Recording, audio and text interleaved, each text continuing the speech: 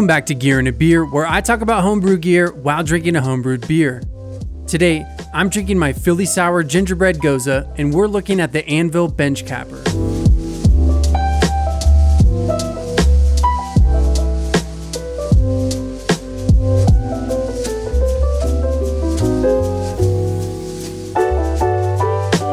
These days, I prefer kegging over bottling because it's faster, more convenient, and over time, more affordable.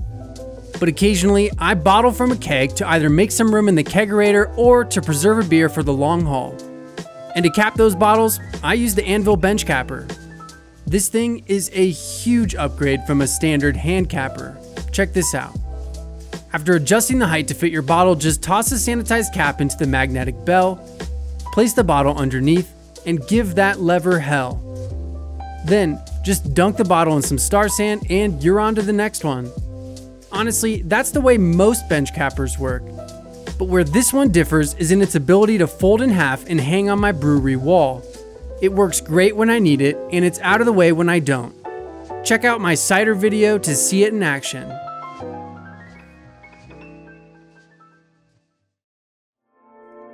Okay, with that out of the way, let's check out this Gingerbread Gose. This thing is a medium brown with a slight red tint, and it has a tan, foamy head. I just released the carbonating pressure from the keg, so it's a little excited right now, but that'll calm down over time. And man, the aroma on this thing is like Christmas in a glass. There's a malty sweetness, a hint of tart fruit, and a whole lot of spice: cinnamon, clove, and nutmeg. It's definitely not subtle, and the taste follows suit.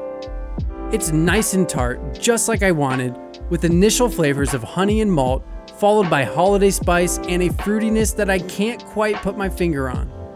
Peach is probably the best I can come up with, but I also get a little cranberry and plum. The Philly Sour yeast just has a unique fruit flavor to it, which I didn't fully account for. You could almost say it tastes more like a holiday pie than a gingerbread cookie. I'm a huge fan of this beer, and now that I've used this yeast once, I can't wait to keep experimenting. I definitely want to try to make a sour IPA and a fruited sour with this stuff, but let me know in the comments what you think I should try. If you like this video, be sure to subscribe so you don't miss the next one. Thanks for hanging out with me today. I'll see you again soon.